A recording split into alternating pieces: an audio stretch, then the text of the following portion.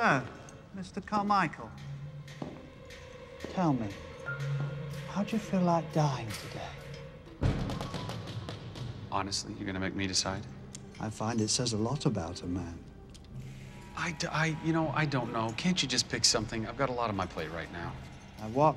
Running your own company. It's just, you know, there's a lot of responsibility that comes with that. Not that I don't care about recovering spent nuclear fuel rods, because I do, but you got to keep your eye on the bottom line. And with missions, the bottom line is cash, man. You know, with all these private security firms out there, and I think maybe I'm coming at this the wrong way. Maybe Carmichael Industries needs a new hook, you know?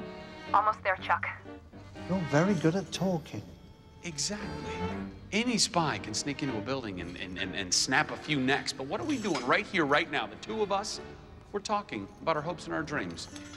So you're spies that care? You're a genius. That's inspired. I'm going to use that. Can I use that? I'm glad I could help you, Mr. Carmichael. I think I'll start by cutting out your tongue. That would be a horrible idea. I would not want to do that, especially with such a blunt object. Oh, my God.